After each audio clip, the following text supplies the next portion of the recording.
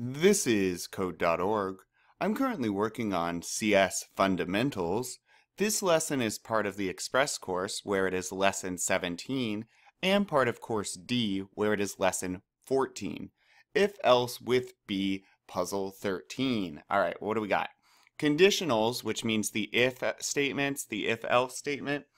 Conditionals can be helpful even when you know exactly what is in each spot, like we do now, I can tell. Collect all the nectar and make all of the honey. Okay, and we only have 6 tries. So even knowing what's here, we only want 6 blocks, I mean.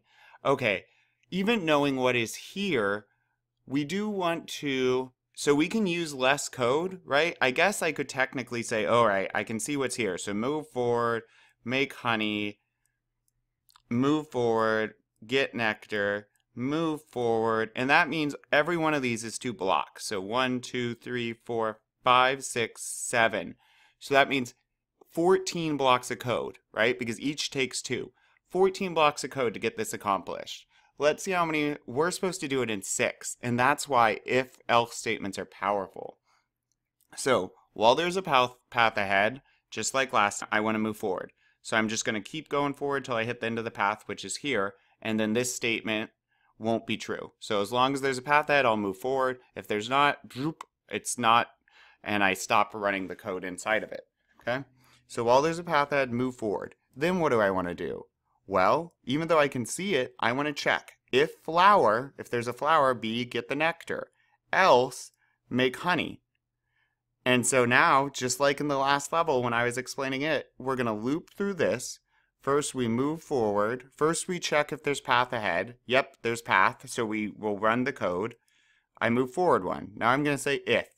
If flower, and I'm asking the B, is there a flower? True, or yes, flower, but there's not. So false, no flower. If there's no flower, I'm going to skip get nectar and do make honey. Yep, great. Now I hit the bottom, because I'm done with that. Hit the bottom. Checking right now, is there a path? If there's a path, move forward. And again, if flower. So the B either will say yes, true, or false, no flower. True, and so we get the nectar. Now it will skip make honey, hit the bottom, and run it all again. Let's test. I think we got it.